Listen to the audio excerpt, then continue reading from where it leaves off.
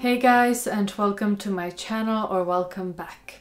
In today's video I'll be talking about everything I've read in June.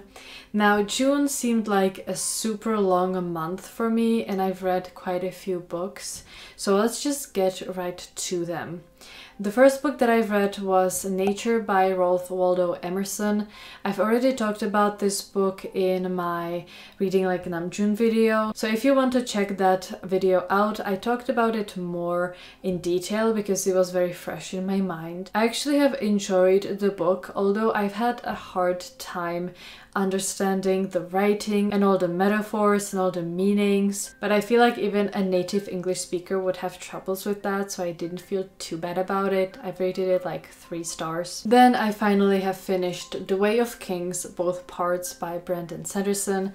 I absolutely loved this book. I already talked about it in my mid-year book freakout. This was my favorite book of the year so far. That's how much I loved it. This is a high fantasy with an enormous amount of world building. That's what I love about Brandon Sanderson's books in general. And I loved everything about this book. The characters, the magic system, the world building, the character development, and the plot twists, and I just seriously love this book, and I started it back in January, which is quite a long time now that I think about it, and I have yet to edit my vlog that I filmed in the span of the 6 months, so stay tuned for that. It will be coming probably in like next week or the week after that. Then I read Norwegian Wood by Haruki Murakami, and I really didn't like this book when I first read it. Although I said in the video, because I've read this for the Reading Like Namjoon video, that there were some redeemable qualities. However, it's been almost a month since then, and the more I think about this book, the more I hate it. I just see absolutely nothing good about this book now. Like, especially the characters in it. I feel like that some of the characters were a total joke, and I remember reading this and thinking like, has Haruki Murakami ever talked to a real woman before? Or like, what's going on here, you know? Especially the female characters, they lacked depth and they were acting like, I think I even said in the video, like Reading Like Namjoon, that they talked like actresses in a really awful 18+ movie with awful script. Yeah, I really don't understand why people like this book, and I guess my opinion is a little bit unpopular, and you know, that's okay. We all have different opinions on books. But if you seriously love this book, I've also read book 1 of 1Q84 and I haven't really progressed since then. I do want to read more, but every time I pick this book up, I just have this really weird, icky feeling, and I don't really want to continue the book now.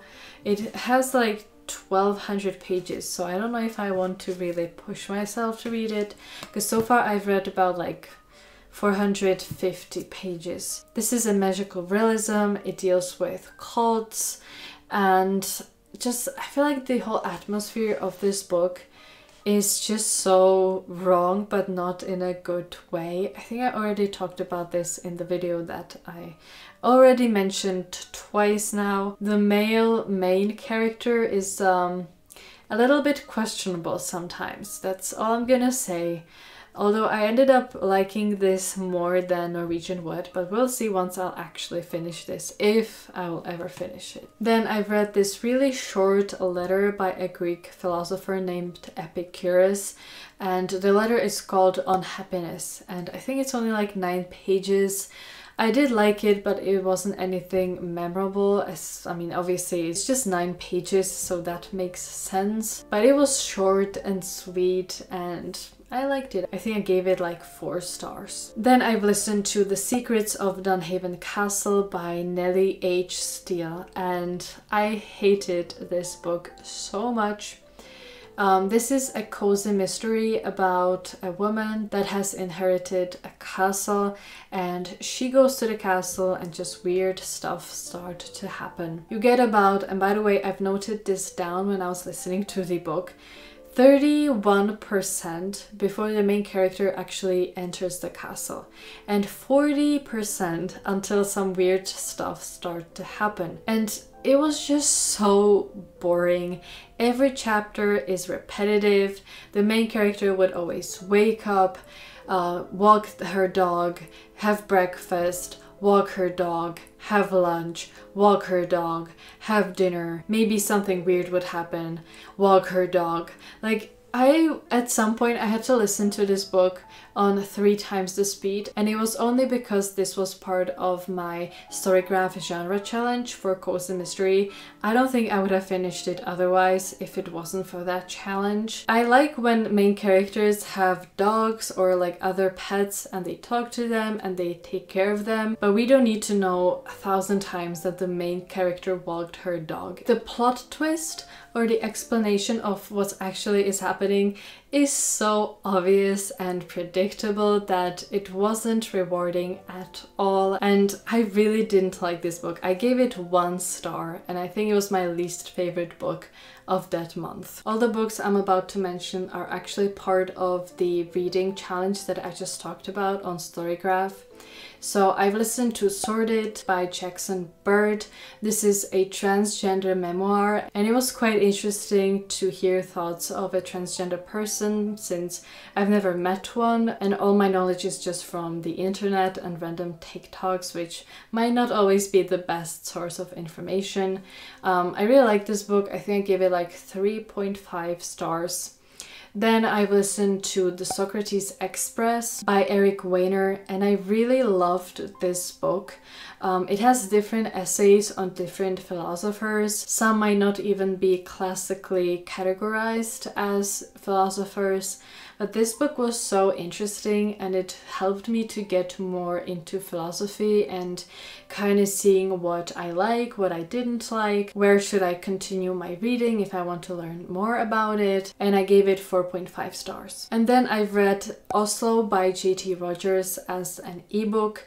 This is a play about the Oslo negotiations in the 90s between Israel and Palestine, and I really enjoyed reading this play. I know that now there is a movie that you can watch on HBO Max that in my opinion might be a little bit too long, but it's also just as funny and sarcastic and awkward in a way just as the original play. I'm pretty sure this play has won a Tony Award and I would really recommend it. I give it 4 stars. Hi, this is Editing Kayla here. I forgot to talk about 2 books because I forgot to list them on my Goodreads.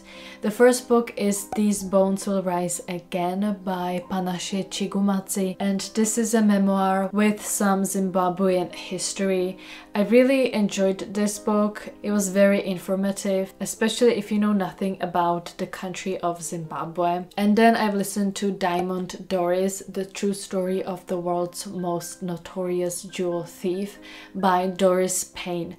And this is a memoir of, well, a jewel thief and what she did, and it reads really nicely. It's very easy to read, I would say, but at the same time I noticed that certain events were a bit polished. She even says at the end that some parts might have been fiction, and so for that reason I only gave it 3 stars. But other than that, I really enjoyed it, and I've enjoyed this outlook on someone that has made stealing her career. Okay, so that's it for today's video. That's my June wrap up.